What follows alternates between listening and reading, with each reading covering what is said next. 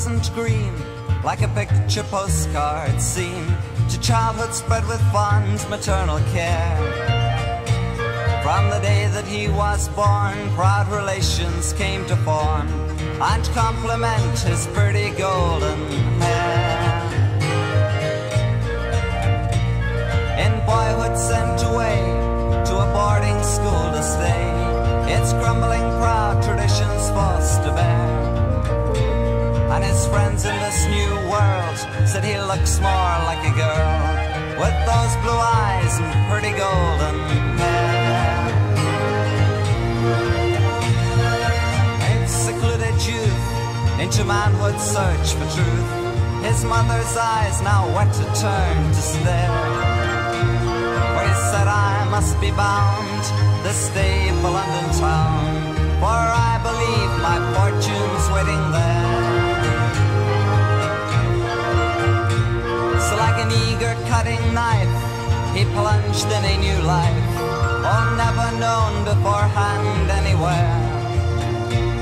And the thought that he might trip in his ignorance and slip never struck beneath his pretty golden hair.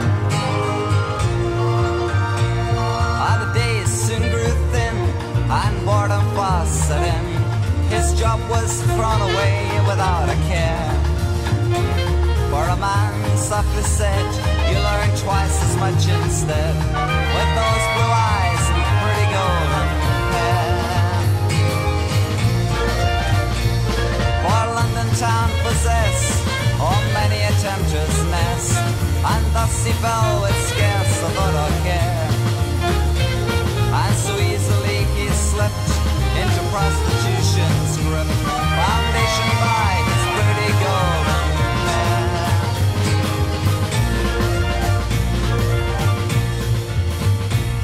But the years quickly flew, and his mind slowly grew from early freedom into deep despair. As the money ceased to roll, a tired and lonely soul poured curses on his pretty golden hair. The years stole their time, now the living's hard to find, and early friends have vanished in the air. And the gay parties changed to public lavatories, have turned to grey his pretty golden hair. Oh, his life was only used and his body just abused by those who never think and never care. If his file said suicide, no, that wasn't why he died.